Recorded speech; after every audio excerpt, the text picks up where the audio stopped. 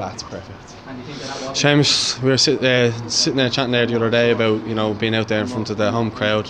We were hoping for a big crowd. We got that. How do you think that was? Firstly.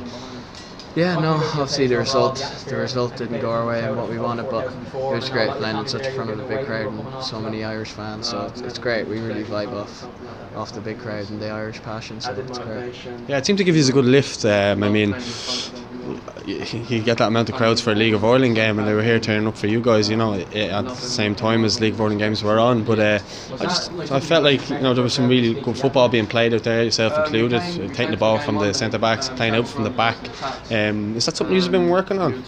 Yeah, no, we're a technical and tactical team. We can play football, so we'll play through the thirds. We'll try our best. We'll play out all we can, but it's not something that we work on. It's something that we've kind of worked on overall all year. Not that specifically, but it's just part of your coaching. Yeah, exactly. Yeah, we're lucky. Colin gives us that freedom to go express ourselves and play. So we're delighted. Yeah, you can see he definitely trusts you. You seem to be a tight-knit group, and that showed when Matt scored the goal.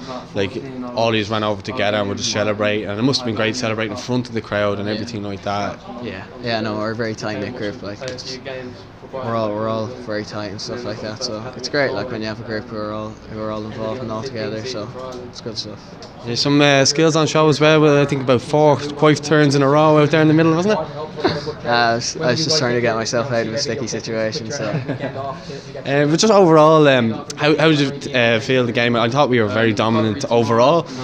Very unlucky at the end. We were very unlucky. Decisions obviously didn't go our way. But what was it like when you went into the dressing room then after all the emotion and whatever and commotion? I suppose you could say too. But did you find it in yourself you had to pick up the dressing room with the manager? And what way was it? Yeah, no, I agree. I think we dominated most of the game. 80 minutes plus we dominated. So it's obviously the result didn't go fully our way, but at the end of the day, that's tournament football. We'll take the point. All teams in the group are level, so it's back to square one. But obviously going into the change room, people were disappointed and stuff like that. But tournament football, you have to raise your head, brush off your shoulders, and get ready to go again Monday. So that's what we'll do. Absolutely, and it's only the first game. At least it wasn't a loss. I suppose you could look at it that way. It might feel like a loss because we conceded so late, but I mean, Czech Republic on Monday down in Waterford. I'm sure you get another packed out crowd down at the RC. But just in regards to the Czech Republic, have you seen much of them yourself? Or watched them today or anything like that? No, we didn't see their game today against Belgium, but tomorrow we'll get our heads on, start focusing on them.